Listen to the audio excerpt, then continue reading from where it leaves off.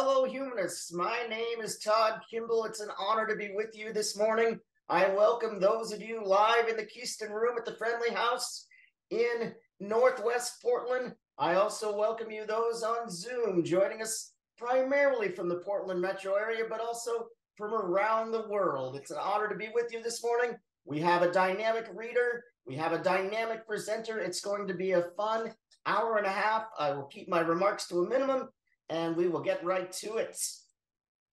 I will remind you that humanism is a rational philosophy informed by science, inspired by art, and motivated by compassion. It advocates the extension of participatory democracy and the expansion of an open society, standing for human rights and social justice. Joining us for the reading this morning, live and in person in three-dimensional form, is the lovely and talented Ann Henderson. Yay! Thank you very much. Thank you very much. I came across this from a friend of mine, of course, sent me something on Facebook, and it's from Judi Dench. I think she wrote it, but anyway, I'm attributing it to her. Don't prioritize your looks, my friend, as they won't last the journey. Your sense of humor, though, will only get better with age. Your intuition will grow and expand like a majestic cloak of wisdom. Your ability to choose your battles will be fine-tuned to perfection. Your capacity for stillness, for living in the moment, will blossom. Your desire to live each and every moment will transcend any other wants. Your instinct for knowing what and who is worth your time will grow and flourish like ivy on a castle wall. Don't prioritize your looks, my friend. They will change forevermore. That pursuit is one of much sadness and disappointment. Prioritize the uniqueness that makes you, you, and the invisible magnet that draws in other like-minded souls to dance in your orbit. Though these are the things which will only get better. Thank you, Ann. Excellent words to live by. Religious beliefs appeared very late in evolutionary history. They are apparently confined to humans and our recent ancestors. Religious beliefs leave few traces in the fossil record, but we have ways of inferring their origins and potential benefits. Dr. Gordon Orians, an evolutionary biologist and frequent presenter at HGP, will take us on an informative and engaging journey this morning. Let's have a rousing ovation from our Friendly House audience and a warm yet muted welcome from our Zoom audience for Dr. Gordon Orians. Thank you. After that warm welcome, I can hardly wait to hear what I have to say. Excuse my voice. It's a real pleasure to be here. I've gotten to know many of you on Zoom as I've done programs before, and I just decided it's about time to actually meet some of you. Zoom is better than nothing, but meeting is so much better than Zoom. So I offered to come down and give a talk here, and I've been enjoying meeting with you last night informally and this morning, and sharing some thoughts with you that you may find of interest. So it's a real pleasure to be here, and I'm really enjoying seeing your faces, your real things, rather than just, oh yeah, I know you on Zoom. But I have a mixed love-hate relationship with Zoom, I think, as most of you do. But let me tell you a wee bit about myself and how I came to consider what my talk is today, the evolution of religious beliefs. I'm a preacher's kid. And I grew up in Wisconsin and had a very close relationship with my father, who was a very, very wonderful man. He was not a biblical literalist, but he was serious about his charge. But he believed that these biblical stories were metaphors. They were important metaphors. They had messages for us. We should pay attention to them. But he didn't believe the Bible was a history book. It was a book about how to lead the good life. and we should take them seriously. So he had no trouble with evolution and all of that. So I didn't have to do a big break. As I slowly became an evolutionary biologist and sort of subtracted from God's portfolio gradually until God didn't have much left. I didn't have to go through any wrenching experience with my father. But I think he maybe hoped I would stay more in the fold, but he understood and I never had to fight with him. So it was easy. So, but I'm the kind of guy that you don't give up something for nothing. And I had a very complete, for me, a view of the world and where we were and where we came from, what it was all about. And as I was abandoning that, I don't abandon it for nothing. I had to find a replacement. So I spent a lot of time in my life, and culminating what I'm going to talk about this morning, of providing for myself a complete and rational understanding of the world, where we came from, what we're all about, that didn't include the religious beliefs that I had grown up with. So much of my life has been part of that process. And at first, I got very much interested. I became a Darwinist, and I did evolutionary ecology. I'm much more interested in how things came to be and what is the real nature of the world that Darwin led us into. And most people, even scientists who believe that Darwin was right, have no idea what Darwin really said. Darwin didn't convince people that there was evolution. He didn't talk about the origin of species, despite the name of the book. And he didn't, the book isn't about natural selection because he didn't have any example in the book. Otherwise, the book is perfectly titled. And the title of the book is part of the confusion that emerged. What Darwin did is said, and this was an amazing idea. Throughout Western history, if there's design out there in nature, which there is, there has to be a designer. And there was always a designer in all cultures, and in the Western culture, it was the Judaic God was the obvious designer. And what Darwin's dangerous, really radical idea is that I can give you design without a designer. And here's the mechanism that I'm proposing. And this upends Western causes of causality, because there's design, there's a designer. And all of a sudden, Darwin says, no, you don't need a designer. There's nobody in charge out there. And it's even an amazingly radical idea. It's DNA copying errors. Really? You're gonna take that as the basis for what's going on? But that's what it is. It's DNA copying. So mistakes, a few of which turn out to be useful, most of which don't. So this is the fundamentally radical thing that we're talking about, and I came to embrace. But then I had to find this alternative, search for who we are, where we came from, the answers to all those big questions that religion typically provided.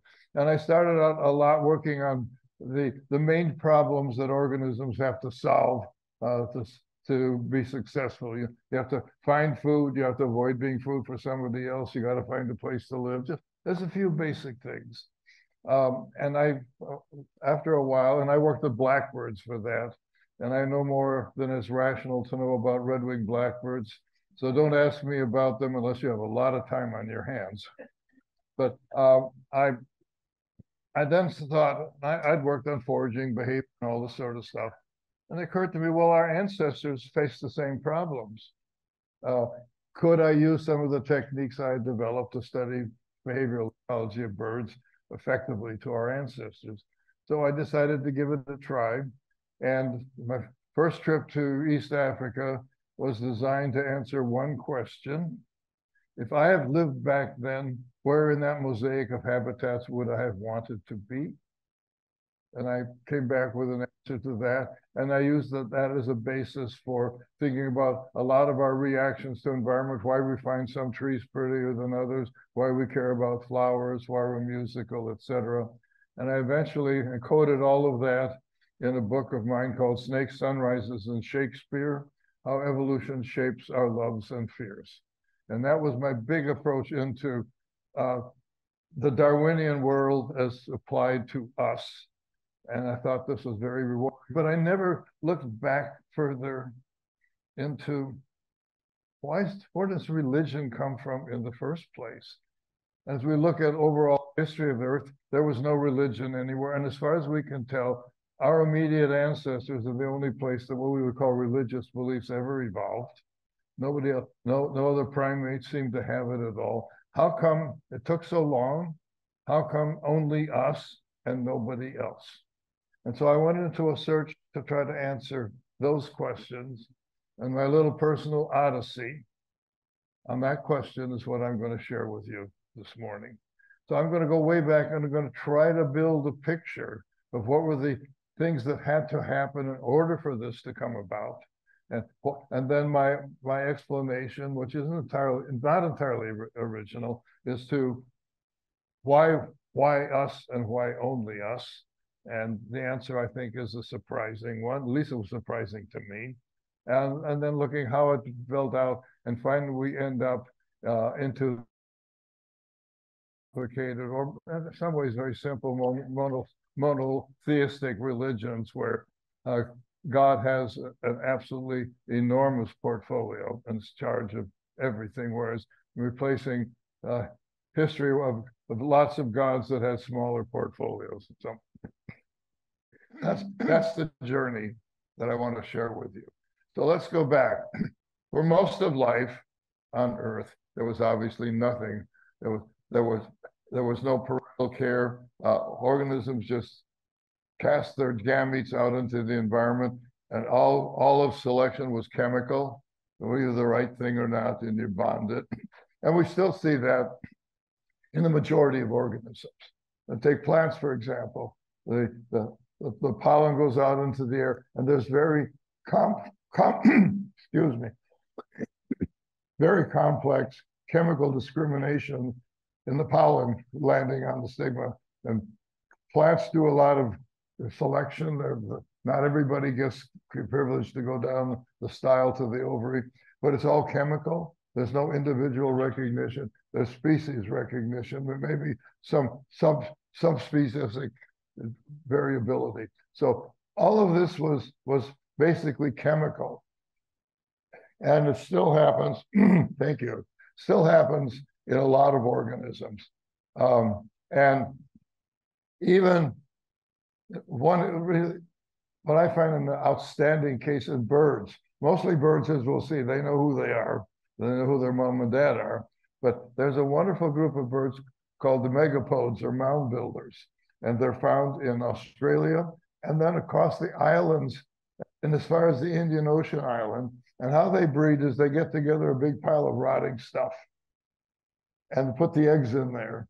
And it's the heat of decomposition that nurtures the eggs. And the parents come back and they'll stick a bill in and open up a little bit or close up a little bit, get the right temperature. And then when the young megapode hatches out, it never sees its parents, has no idea, it hops off and goes out into the world. How does it know it's a megapode? Well, it's got to be chemical, doesn't it?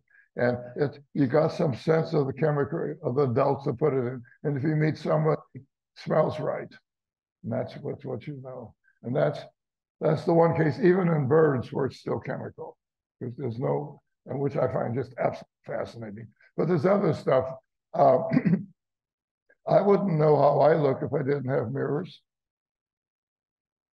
How do things know? How does an elephant know that it's an elephant? How does it know what an elephant looks like? There's a lot of really interesting questions of how we know, but I won't get into that unless you really want to further. What happened? All this chemistry and marvelous stuff, it works, and most of the organisms still use it. What happened to change? And it was parental care. The important thing that evolved next that made things different was parental care. Because what happens with parental care, you can produce lots of gametes and throw stuff out. You can only take care of a small number. So what happens with the evolution of parental care, it's the evolution of slower and slower reproductive rates, because you can only take care of a few. But what this means, you get in the social groups, you get down to a small enough number that you can effectively recognize and react to individuals. And this is a very, very important thing. And we've known this for some time. You know, chickens develop a pecking order. That means they know every other chicken in the group and they know its rank. And they know I can peck you and I can't peck you. But that involves, they have to recognize every individual and know that individual as an individual. We now know in most vertebrate societies where reproductive rates are low, inevitably because there is parental care, you have a small enough individuals, you can actually recognize individuals. And that's true of most organisms then with parental care. This made possible something really important, individual recognition. You can react differently to different individuals. You know your relationships, you can develop this. And in any social organization, the most important thing that determines your fitness and success is how you get along with other individuals, your relationships, your alliances, you know who you can't deal with, etc. So individual recognition is absolutely essential in developing the kind of stuff we're talking about. And the most, in some cases, there still remains like social insects where there is elaborate parental care. The group is so big, there's no possibility of individual recognition. And you're either a member of the group or you aren't. That's the only discrimination that's made. If you're not a member of the group, you get attacked and killed if you try to show up. And if you are a member of the group, you're let in. But so that's the only recognition there is.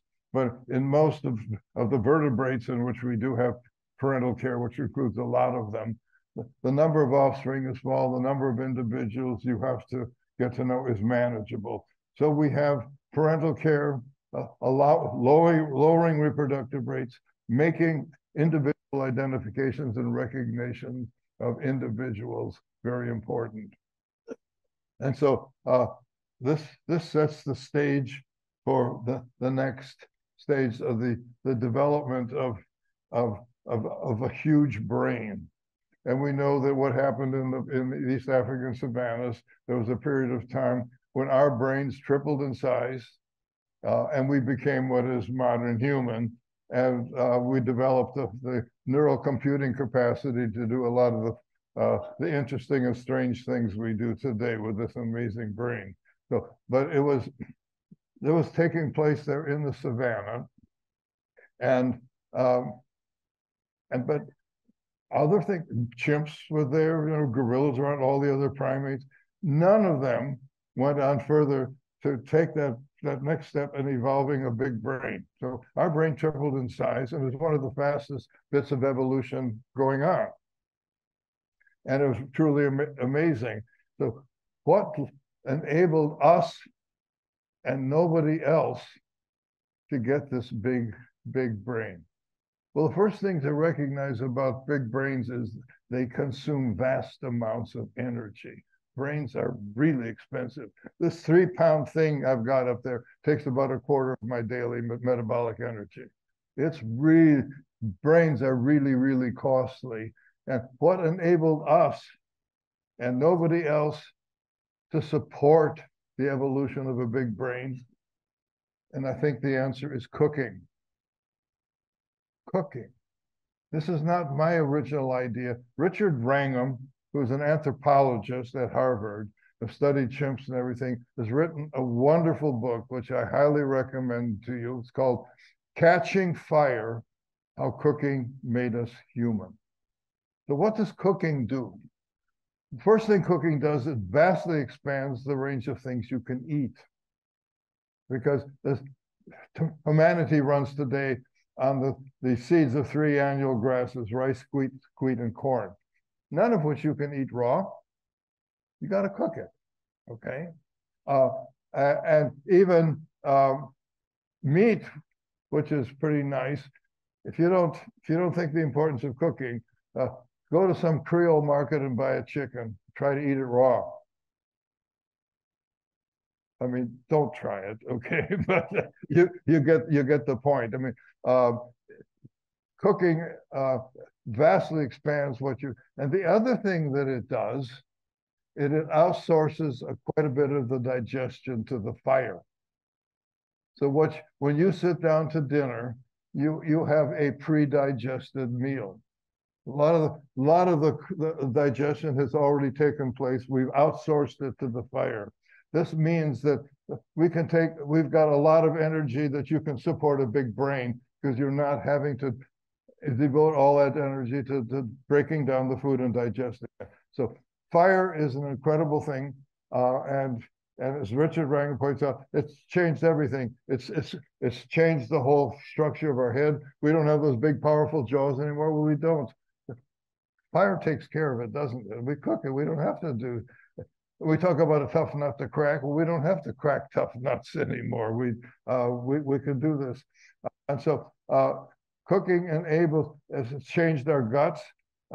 Look at our primate relatives of the old. They got great big paunches, right?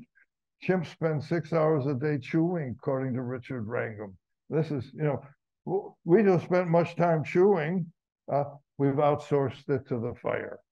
So cooking has done an absolutely amazing thing. And I'm convinced that Richard Wrangham is right, that is cooking, that we figured out how to tame fire and cook. Nobody else did. And that's how we alone to God get these super expensive big brains. And these then big brains with all this computing power starts getting an organism that will start asking a lot of questions that nobody else asks. Dogs are wonderful, love dogs, but dogs don't seem to be the least bit worried about dying or have any concept of what death is. And that's probably to their advantage, but that's another matter. But, the big brain then starts us to be thinking about all sorts of stuff that don't seem to occur to organisms that don't have such big brains with such great computing power. So I think cooking has set the stage, and then several things happened in relation to that I think are important in the final stages. One, and this is universal in human societies, you get to assuming that there are agents out in the world that are taking care of things. It's what philosopher Daniel Dennett calls the intentionality stance. That you assume there's intentionality out there, that the entities that are somehow running the world, and the world seems to be running, and somebody must be in charge, that they have intentionality. And this could be very advantageous in a number of ways to think that way. Suppose I'm going out hunting, and I ask, if I were a rabbit, where would I hide to avoid being caught? This is probably going to make me a better rabbit hunter, okay? But that doesn't depend upon the rabbit have any such ideas at all. Well, the rabbit I doubt that the rabbit is actually thinking that, but it works because rabbits have been molded by natural selection to take evasive actions. And so we're tapping into natural selection by assuming the intentional stance. But then we assume intentionality to everything. And if you look at sort of the history of human thinking, intentional agents are running everything. The wonderful thing about having intentional agents, it gives you some opportunity. Maybe you can cut deals. If there's somebody really doing something out there, you can maybe cut a deal. If there's no thing with any intentionality, you can't cut any deals. So a lot of what then developed and has led to the development of religious ideas is that somehow we can cut deals with who's ever in charge. And one of the most important and most interesting of these is the winter solstice ceremonies that came all across the Northern Hemisphere. You know, the days are getting shorter, this is colder, and maybe who's ever running the show, maybe we'll decide not to come back this year. Well, we don't want that to happen, so let's have a ceremony and please turn around and come back again. So you have all these winter solstice ceremonies, and they're very elaborate. They know exactly where the sun is going to rise that morning and cast a shadow. And you have Stonehenge, which is wonderful, but they're all over the place like that. Well, so the ceremony is, well, appease the gods, say, we'll know we care, please come turn around. And of course, this is the most successful religious ceremony ever concocted, 100% success. And okay, I'm a young upstart scientific kind of guy living at Stonehenge, and I noticed we don't have any controls. We've never done anything. We don't know whether this ceremony is really doing it. So hey, let's try it. Let's not do the ceremony this year. I don't think you would have great expectations of my success. You know, I mean, you couldn't, you simply couldn't afford not to do it. And I would not have been in an advantageous position. I'd recommended to the group, let's not do it this year. So these can have very powerful things. So you can cut deals. And of course, as we'll see as we explore more about religious beliefs, a lot of it involves cutting deals. But if you don't have an intentional agent, and now we those days it was everything was all the physical environment, volcanoes and storms and all of that, they were all run by intentional agents. And we gradually over in most of Western society stopped thinking that the physical things, volcanoes don't have intentions. There's no great message from God when a volcano goes off. Yeah, and that got abandoned first, but it's in the adaptation of the living world but at first everything had intentionality. And it was a very important thing to believe that there was intentionality, even when there wasn't.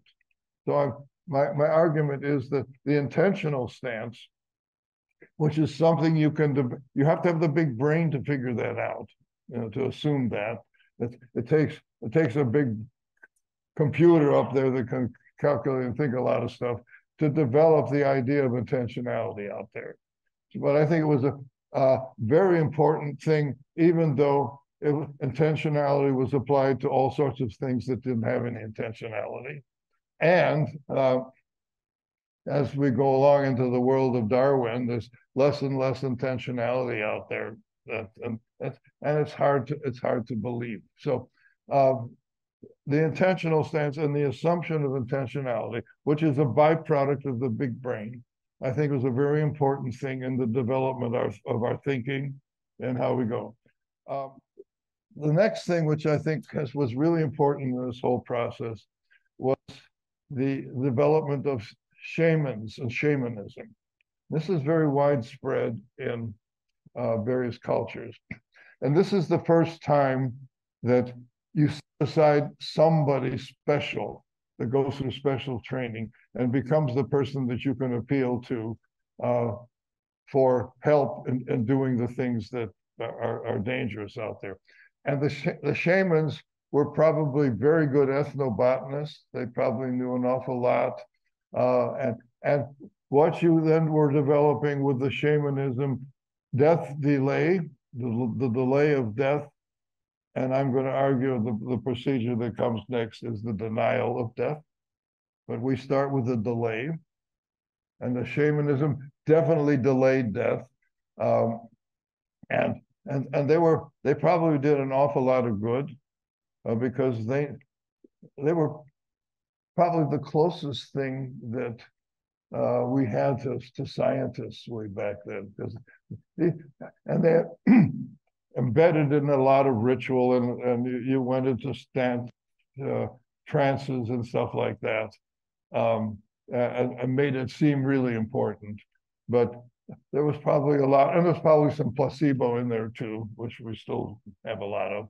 But I think the development of shamanism was very important, because this is the first time you set aside somebody to be the agent that helps you get to what is the eventual goal, is the denial of death. Okay, so I think fear of death is a major, major driver in the evolution of. We got one of the things when we really got smart is that you started to worry about what this thing is, death. As far as we know, no other animal has any idea what death is, or that they worry about it. I don't think my dog is at the least bit interested in or has any concept of what death is, and thinks it all about it. We do, and I think again, this is the byproduct of the big brain, that you start thinking about and asking those questions. So the shaman is very important in the delay of death. And then the further development of religion, I think, was driven primarily by the fear of death. And you can see all the rituals that are going on are to help avoid death. And some of the most, take the Egyptian pyramids. Okay, those are designed, those are death denial structures. You're going to go somewhere. The Egyptian concept of the promised land was not full service, because you had to take a lot of stuff with you. So if you look at what they do, you had to take an awful lot of stuff with you to get there, which of course made it ripe for pilfering and everything else, because a lot of stuff was put there that was valuable. It's amazing what they stuck into those pyramids, but you were going to need help there. But it was death denial, but you needed a lot of help because it wasn't full service out there. What evolved as the more Judeo-Christian single service, it was full service. You didn't have to take anything, but you had all these bodies. And the bodies weren't going anywhere. They were dying, and you had to deal with the bodies. But if you're going to have this denial of death, something has to go. And then the soul got invented. The soul was a necessary invention in this process, because that's something that could go, but the body was obviously, even though the body of Jesus was supposed to have gone somewhere in belief, obviously the other bodies they could see, they're not dumb. All the other bodies, they had to do things with them. They weren't going anywhere, but there had to be something that was going somewhere. And that was when I think the concept of the soul got invented. And a lot of the stuff is invented. It's not in the Bible at all. None of this stuff was in the Bible. This is all stuff that was in all purgatory and everything. All of the stuff of the Catholic Church was increasing, telling you, okay, it's harder and harder to get there. You're going to need a lot more help, and we're the ones that can do it. And the great cathedrals of Western Europe, those are the pathway to eternal life. That's how you get there. And they're magnificent. I remember, I'm a kid from Wisconsin, and I've never, my idea of a good building would have wall-to-wall flooring and the roof didn't leak. And I got it pulled by a fellow. I went to England, and the first week they took us out to Canterbury Cathedral, and I about died. I had no idea that a building could do that to you. And I just had to sit down. I was just overwhelmed. And they are unbelievably overwhelming. But those are the buildings through which you get to eternal life, death denial. But a lot of what then Catholic theology is inventing is more and more elaborate ways why you're going to need more help. But if you look at what Jesus is reported to have said, which we don't really know because it was all written down long after he was dead by people who never met him, but he never talked about, as reported, never talked about intermediaries, that you had to go through some elaborate help to get there. It was, and in Quaker meetings, you still have the idea that you don't need anybody else. You can just talk. And so in Quaker societies, you have that in a bit. But it doesn't catch on. The Quaker view of it, talk directly, just doesn't grab people. It's been around for a long time. A few people do it.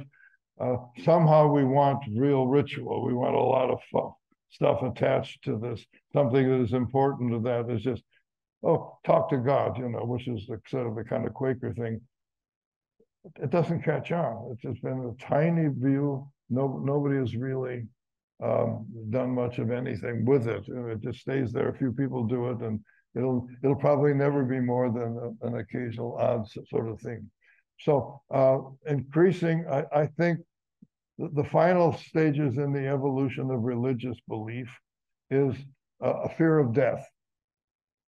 And what religion seemed to offer then was an opportunity to avoid death. You're going to have eternal life. You're going to, but you got to have help.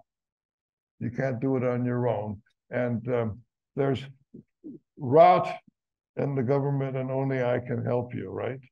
Sounds familiar, okay? We still buy that, okay?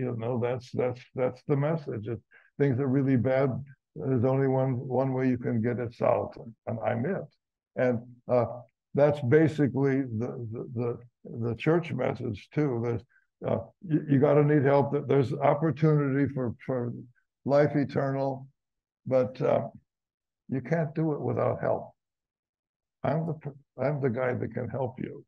And it gets more and more elaborate as to what it needs you got to do to get me to help you. And so in many ways, the evolution of the Catholic Church theology, all of which is invented, none of which is in the Bible. Even whatever you think about the Bible and what it represents, none of that's there. And Jesus isn't reputed to talk. So all of this is more and more complicated, but it's still building on the fear of death.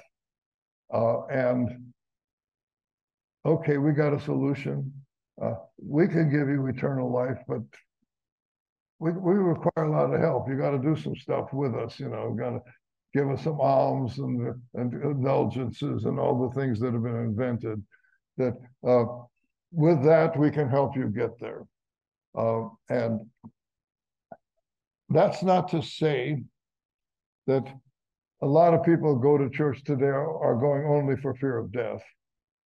What I'm claiming is that's what drove it. And people may no longer be quite as afraid of dying as they were, but they go for the ritual and they like this or that. But what I'm arguing is that probably historically, that's what drove the process, that was afraid of death and not knowing what death is, and somehow wanting to avoid it. And I've always really found it peculiar that those of us that think you can't take it with you, and besides you're not going anywhere, don't seem to be much worried about death. But the people who think you're going to go for eternal bliss want to keep these vegetables alive. And if you're going to go up there, why delay? I mean, what's the point of keeping this semi-vegetable alive when you could have eternal bliss tomorrow? And I just find this totally puzzling. I can't figure that one out. Why would you delay? Why would you delay if this is what you think is coming? Maybe you have an explanation you can offer to me. I've thought about it many times, and I end up being totally baffled. So anyway, I've now painted a picture, what I think how things happen. It began with parental care, which got groups small enough you could recognize and deal with individuals. It got with cooking, surprising element that does amazing things. It not only changed what we eat, but it enabled us to support this huge brain, which is extraordinarily expensive. And nobody else invented cooking. Nobody else figured out a way to support there were always mutations for bigger brains than all these other organisms. They never paid off. You couldn't support them. And it's cooking that enabled us to support them. Then we got this big brain that starts doing all sorts of things. And then it starts developing notions of the intentionality in the universe and the importance of the intentional stance, which then leads to regarding everything having intentionality. And gradually what has happened is we've reduced the amount of intentionality out there. But the intentionality stance was really important. And then finally, what I think is the last thing is going from death delayed until death denied. I think that's the final step that got us to where we are. So that's my view. How it is that us only, why it happened so late, and what were the precursors. That may not be correct, but meanwhile, enjoy your next partly pre-digested meal. Thank you. Thank you. Dr. Orians, I love this talk today. Very insightful. You took us on a good journey of humanity and evolution and the evolution of thoughts. Dr. Orians, I'll start with the first question. I like the third concept that you put forth about death delay and death denial. And it seems like that's one of the things that science does. And there's a large percentage of people that they try and delay death in different ways. I mean, exercise, eating right, not only leads to a good quality of life, but it also hopefully delays death. But we also have other technologies like cloning or cryogenics that seem like another form of death denial. How do you look at these new technologies and how they fit into your presentation today? Well, I think all these new technologies are part of what I've talked about. We still don't want to die. We still like the idea that, and I know I feel that way. I mean, I'm calm about dying. I've outlived everybody, and I'm okay with it, but I'm still having fun, and so the fountain of youth, we use medicine. We want to get frozen trials, so maybe 10,000 years later we can come back. We're still, and medicine is in some ways, medicine still offers death denial.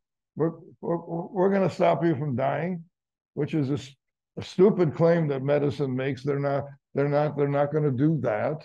There's all sorts of reasons why it's not going to happen. And even though more and more of us are living up to the 100 years, the total lifespan hasn't changed at all. The really people that live a long time now don't live any longer than the earlier ones. Just that more of us make it. So we're still all playing that game.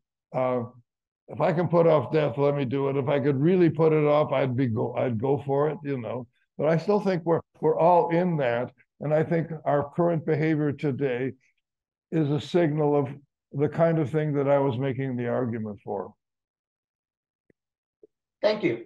We have the book I read, and the author, who I cannot cite, I'm sorry, the book was stolen, and I didn't read it 2 or 3 times to fully understand it, but her contention was that denial is not a learned behavior, that it goes way back, and what actually helped us evolve with the larger brain, and that we have the ability to deny death, even though we know we're going to deny, because if we didn't deny it, we would worry about it every day, and we don't.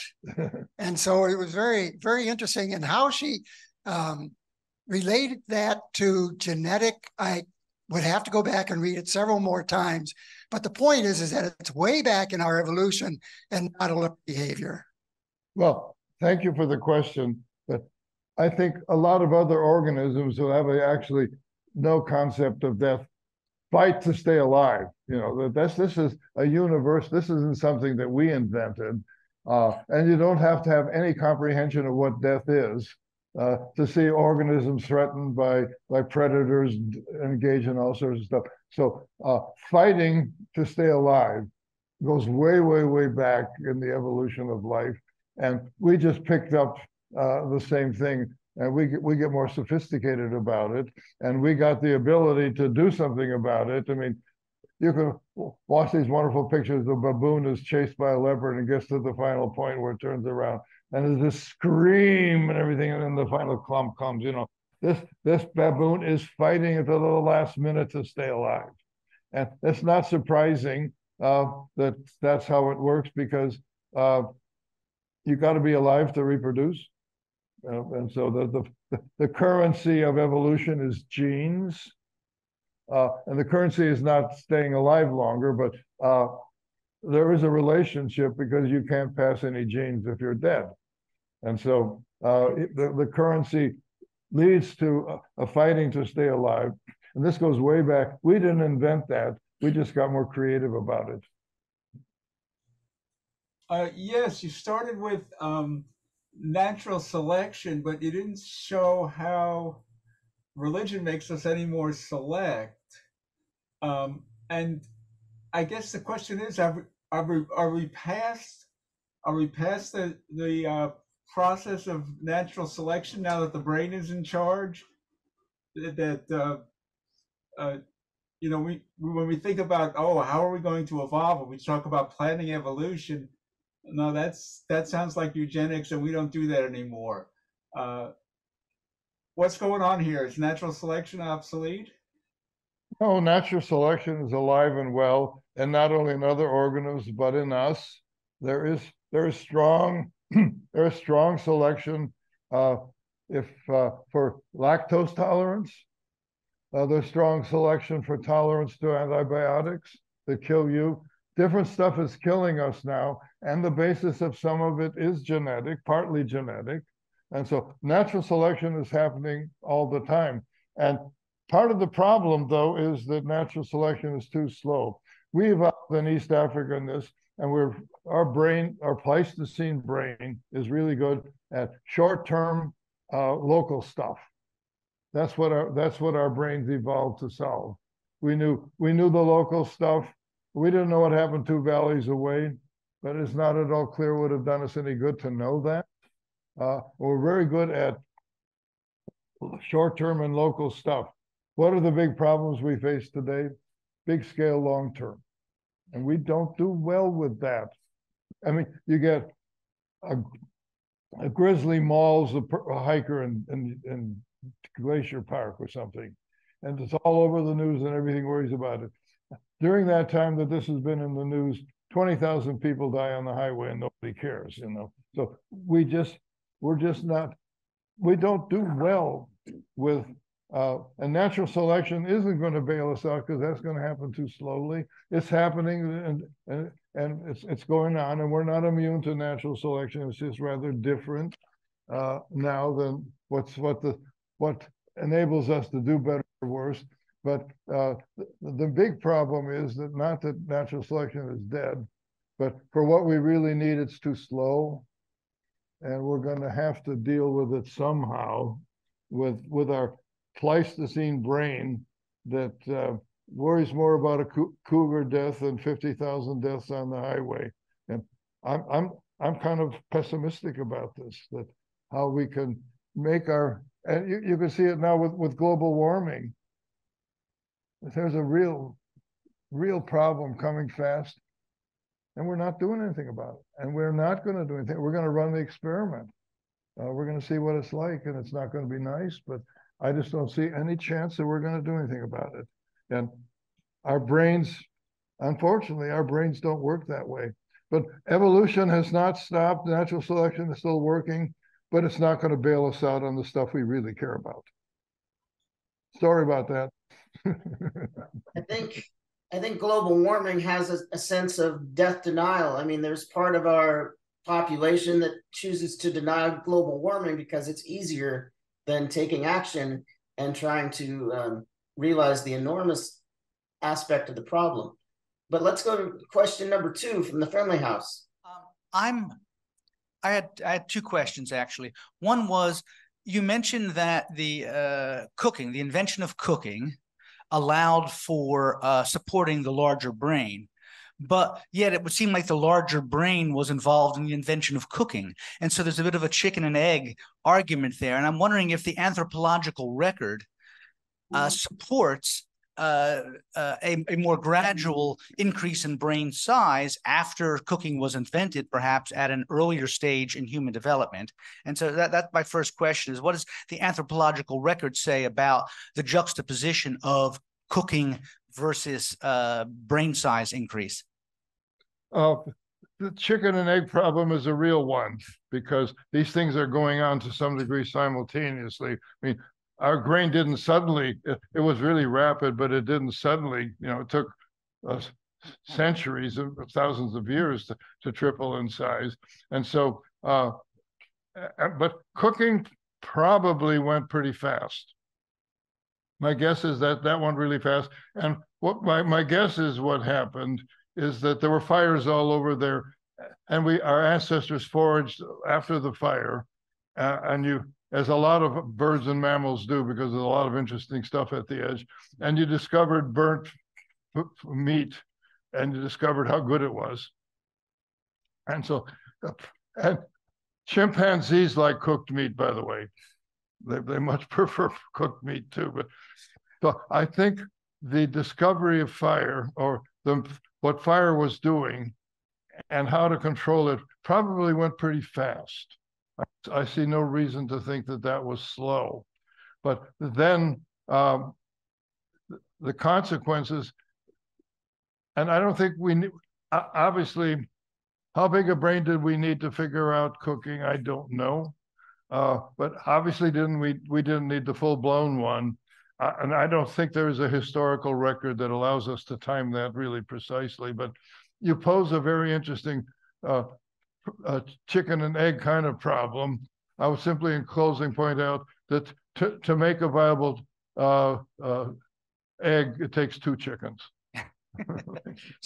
And my second question was whether, and I guess I consider it sort of an opposing argument of the evolution of religion, and that is that when cooking was invented and our group size started to increase, so that we started to have larger social groups that could live, that religion came about more as a matter of social control, that it was necessary to bring together, especially in a tribal environment, groups of people who would be willing to fight for their beliefs versus the tribe over the hill should it happen to come and get there. So that it may have evolved initially as a more protective and a social stabilizing force than necessarily just the fear of death. Yeah, I think I've somewhat oversimplified it to sort of paint a picture, but yeah, other things were going on. One could also view history, human history, as the increasing ability to kill at ever greater distances. And now I can press a button and kill somebody 10,000 miles away. But we lived in a pretty rough, there were warfare going on all the time, of tribals and stuff like that. And grouping together was absolutely essential for that. And I think development of some sort of religious belief that, and we still have it, God's on our side. And in the Civil War, the Southerners came with the Bibles. The Bible endorses slavery. They're right. There's no anti-slavery thing anywhere in the Bible. In fact, the Apostle Paul wrote, this is how slaves should behave to their masters. The Bible thinks slavery is a perfectly good thing. And of course, every society in the world at that time had slavery. And when a lot of the slaves, all the African societies, they found they had a market in slaves, they could deliver them to there's all sorts of stuff. It's kind of messy going on. But I think group cohesion was very important. And religion still plays a real role in that today. The battle hymn of the Republic, and God is always on every side. And it makes you feel good. So that this is something also involved there with, if you have a belief in somebody who's really in charge out there, if you can engage, let's say you can cut deals, and what the battle hymn of the Republic is cutting deals, and all of this stuff with the chaplains and everything else. So we used the concept of a God up there that is running stuff, and we still do, to cut deals. I mean, Allah cuts all kinds of deals, you know. So this is complicated. We're not. I mean, I painted a picture of us as kind of doing one thing. Well, that ain't. I mean, I oversimplified, and I apologize for that. To kind of the complex picture you wouldn't have wanted to hear, okay? But you know, but yeah, you know, but you know, it's.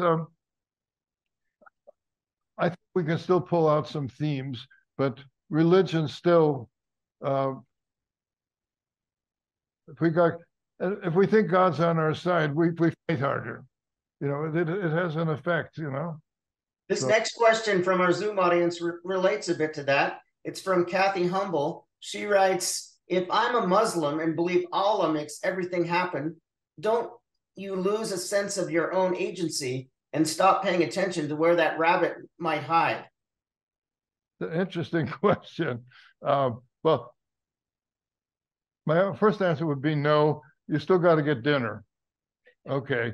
So you got to know, if you're going to go out and get dinner, you're going to get some help. And Allah may tell you where to hunt rabbits, but I think the intentional stance probably worked better, because what would Allah going to tell you with how much knowledge that Allah have about rabbits? I don't know. But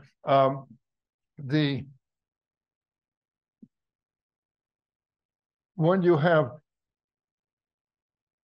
a strong religious figure that is in charge, well, then you can pass all your support to that. You can really say, and we can see this with both Christians and Muslims now. We're not worried about it because God's not going to let this happen.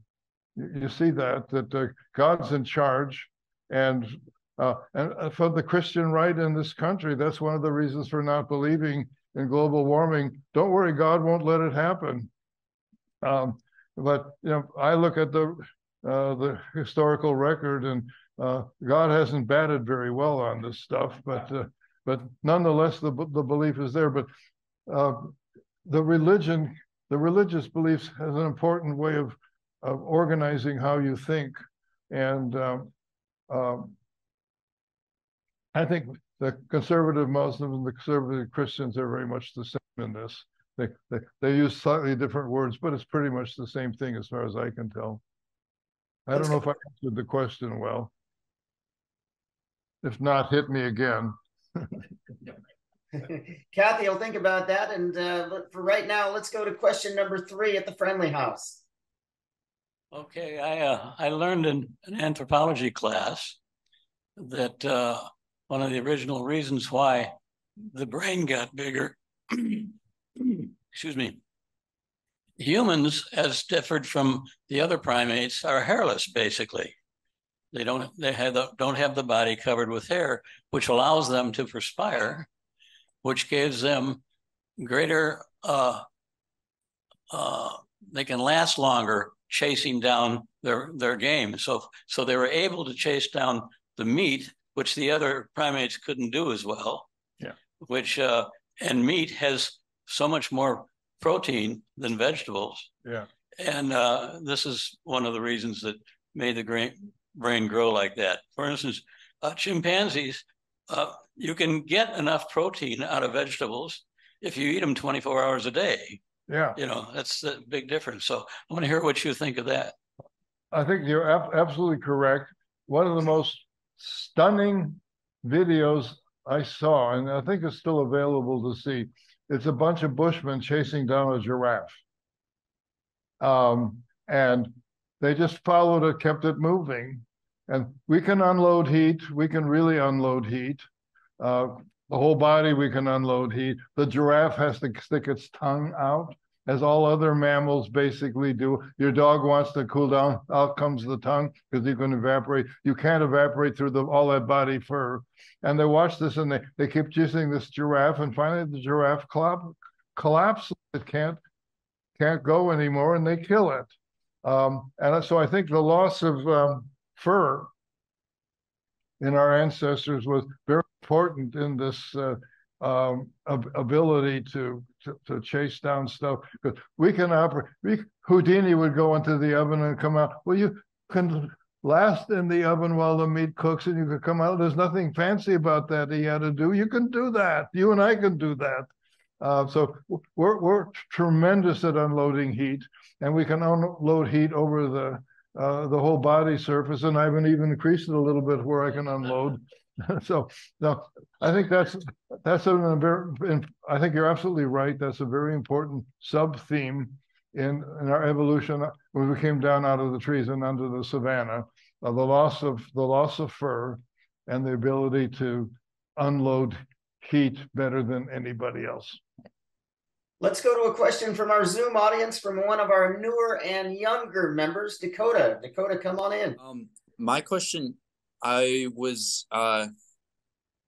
don't have any example of an alternative, but would you say that our evolutionary path that we've taken has more to do with us existing as thinking things, as like this would have been the path of anything that can think at all, or with us simply as primates or as members of this specific species? And we don't have, like I said, any example of those two things being separate, of things coming to those sorts of conclusions. But do you believe that that's simply the rational thing that we followed, the rational path that we followed? Well, all primates think. We didn't invent thinking. We don't know how they think. One of the things that's close to us is what the emotions are of other animals. We don't really know, because we can do all sorts of things. Say with bird song, we can give hormones, play stuff. We can learn all sorts of stuff. But there's no way you can ask the bird, "How do you feel?" That the emotions that of other animals are close to us. So, but that doesn't mean they don't have emotions. That just, if we put emotions onto them, we're on our own, because we really don't know. The bird, maybe we think it's joyous, and it could be, geez, I hope I find a mate before the predator gets me. I'm anthropomorphizing, but we have no idea what a bird's feeling, and we have no idea what these other. So when it comes to others think they have emotions, but one of the things that we have to understand is that we really don't know what they are, and we haven't figured out. Maybe we'll figure out someday how to answer that, but it's something that's close to us now. What are the emotional lives of others? But so chimpanzees think, chimpanzees have emotions, they care about stuff, but I don't know what they're thinking. I don't know what they're feeling, because I have no way to ask them in a way that they can tell me. So I don't know if this is a good answer to your question, but I think we need to be very humble as to what we know about something else. There's real limits on what we know. And we constantly want to ascribe emotion. That bird is having a great time singing there. And I don't know. I really don't know. And I can't know. I don't know how to ask it. So come back at me again if I didn't. I may have diverted from what you really asked. Let's go to question number 4 at the Friendly House. Okay, I have a jumble of questions in my mind. I'll try to make something coherent out of this. One of the things I've observed is that I look around and everybody seems kind of dumb except me.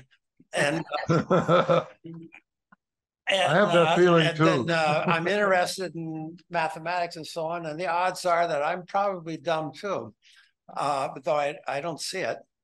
And I don't think we can compete against a group of people that they're smarter than we are, because I don't think we can know. I mean, like, I know a lot of mathematics, but I know a lot of mathematicians that are pretty stupid about other things. And same thing, I'm sure there must be something out there that I don't know. And and the church, gives people a way to form a group and approach problems that way. Maybe there's some good in that. I think things are hopeless, but I think that a group's possible to solve a problem if we could get the right group. So I think if I could maybe paraphrase, are you asking, is group intelligence more powerful and better than individual intelligence? Is that what you're asking? I guess I'm asking is that's the way out. Maybe there are people out there that are going to pull it off. Well, group intelligence did not invent calculus, but although Newton was influenced by a lot of stuff. So creativity still is fundamentally an individual thing that happens. It may be enhanced and supported and developed with a group. And we certainly gain advantages by being able to work as groups, because if we can work together as a group, we can defeat somebody who can't get together as a group. Either we hang together, we're going to hang separately kind of idea. So the developing of an ability to work, and that is something that it has been enhanced by natural selection. We know a lot now. We've got evolutionary psychology developing a pretty rich literature. Why? You develop these various constraints and beliefs and love and hate and all that stuff as to why any social animal has to develop that. And we know a lot about baboon economics, and that any social organization develops these sorts of things, because there's still a lot of stuff that developing a group thing is important, and that's one of the things that religion really does well for you, because you got this super intelligence that's working for you, and that helps, and that's the power of religion. But creativity, groups don't write Beethoven symphonies. It takes a Beethoven, but Beethoven doesn't exist in a vacuum. Beethoven listened to other people's music and learned a lot. So it was embraced in a culture that enabled him to do that. But you still needed the Beethoven. You needed the Bach without this individual creativity. And so what you really need in a good society is that which will support and enable individual creativity to flower. And that's what a society really needs to do. But we're never going to get rid of individual creativity. Groups don't invent calculus. Groups don't write symphonies. Groups don't invent natural selection. These come from individual minds. But as we see, what can happen is that without the group support, those minds don't develop. And we can look at the history. Where did this stuff come? And why is it that in Western Europe something happened and nothing happened anywhere else? So that's what a lot of political scientists and sociologists study, is how groups can facilitate the flowering of creative individuals. But it's going to always be an interplay between the two. And you see, what happened in Italy since Puccini? Italy had an opera composer. Something's happened. Where are all the operas being composed now? In the States. We're the flowering of opera. Crazy. And Puccini was the end in Italy. All of a sudden stopped. Something happened to it. I don't know why, but there's this constant interplay, which is really the guts of what happens. I was thinking about this whole issue of intentionality and ascribing intentionality to the physical world. And it seemed to me that one reason why we like to ascribe intentionality is because what we want is for the world to be predictable. Yeah. And if we can't control it, which obviously, well, I shouldn't say obviously, but to a large extent before science, we really had no idea of how to control anything. Whereas obviously if we ascribe intentionality, then as you say, we have the opportunity of cutting deals. And so to me, it almost seems like religion may have developed to some extent with a fear of chaos. Yeah, we hate uncertainty, and for good reason. I mean, I'm trying to live in a complex world, and I would like to have some knowledge of kind of what's coming and understanding of patterns, and I don't want to be something hitting me out of left field. So we all are searching for certainty or understanding, and that's what drives religion. That's what drives science. That drives so much of what we try to do. But none of us likes uncertainty. And one of the hardest things for people to say is, I don't know. It's the most important answer you can give to a question. That's the beginning of creativity. What I do as a scientist is, if I answered, I don't know, then there's something to do. That's what drives science. I don't know. But we don't want to say, I don't know. We want the answers, and that's what has drives so much of what we're talking about. And what the great advantage of religion is, provided all the answers. You want to go to the answers? We got them. We got them. And that's very comforting, because we all like certainty. There's nothing strange about that.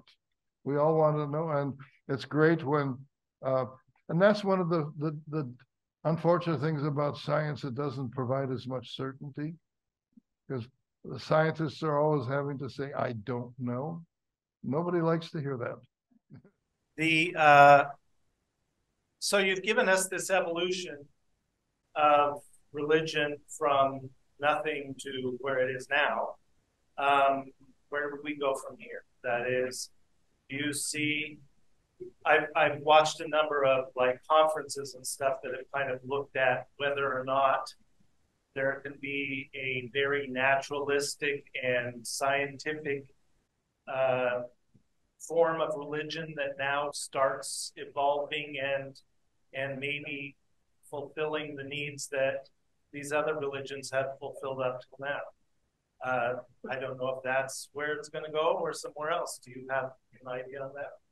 Well, my crystal ball is not any better than yours, or better than anybody else's. I don't know where we're going. I'm scared. I'm deeply worried about where we're going.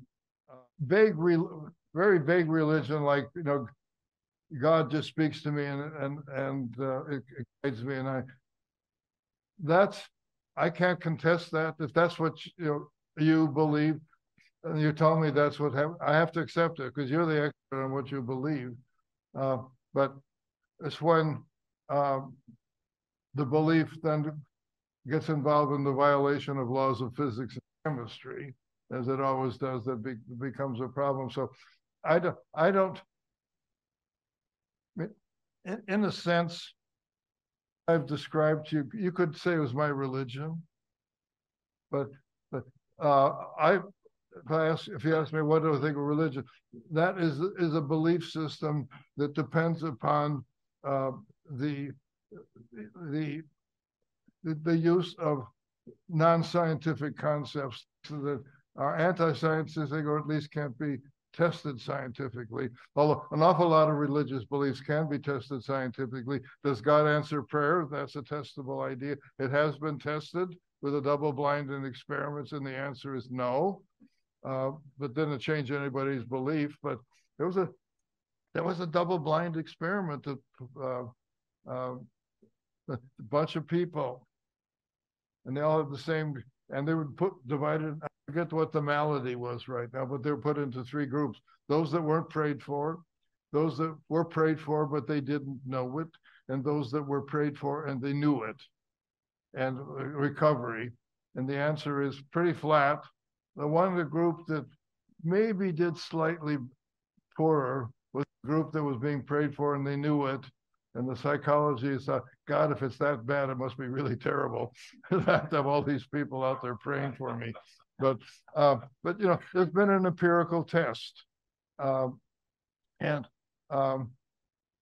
Whatever, I mean, I find a lot of comfort in what the kind of worldview I've given. I'm very happy with it. I'm very happy that I don't know. And I've made peace with DNA copying errors is it. And even though that's really weird, I'll go with it because it seems to be what it is. And actually, I like it better than somebody's up there pulling strings, which I find, you know, like the people, 9/11, and I was supposed to get the bus, and God was looking out for me, and so I didn't get there. Okay, maybe, but if you believe that, you believe that He could have saved everybody else too, and you can't have it both ways. Are you really willing to say that He saved you, but He could have saved everybody else and didn't? So the problem with some of these beliefs is they put you into a belief system that is just full of contradictions. And whatever I think we need in the future is, and one that I'm trying to develop for myself, is one that doesn't have those kind of contradictions. It doesn't place me in a special spot that the world is responding to me in a way different than it responds to anybody else. I find real comfort in that. What people will come up with, I mean, people have come up with Omega Point and all sorts of stuff that when I look at it, I find somehow it doesn't compute for me, but I don't know what's going to come up. My crystal ball is no better than anybody else's. What we might come up with, I don't know. But meanwhile, I'm glad that there are wonderful secular humanist groups that we can have this kind of discussion. This meeting is going to have a nice evolutionary symmetry to it, as we had Ann Henderson begin the meeting with a very thoughtful reading. She's going to end the Q&A with what I'm sure is an equally thoughtful question. Oh, great. Oops. Oops. Actually, Johnny, when Johnny mentioned the business about hairlessness, do you think that because of the evolution of the cooking and the fire, that's what made us hairless? Made us what? Hairless. That we got rid of our hair because we were warm enough with the fire. No, I don't think that's. You don't think that's the case? Well, no. You could only sit around the fire at night. The fire didn't do you any good during the day or anywhere else, and you had to be real close to it. And it was even good if you got into a cave and put it at the entrance. But fire doesn't help you very far away from it. You know, the power decreases exponentially as you go away from a fire. So I don't think. Then what do you think did? What? Then what did make us hairless? We became ground inhabiting, and we're out on the savannah, and where it's hot out there during the day. And one of the advantages that we got, that we could operate during the day when nobody else could. Lions can't hunt during the day; it's too hot.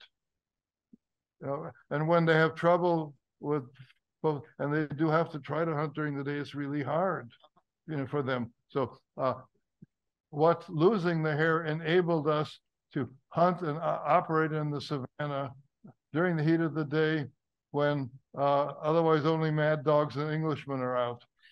So it was natural selection that natural selection caused us to drop our fur. But I don't think it had anything to do with the fire, because that's so local. You got dinner and you were warm if you were within 10 feet of it, but that's about it.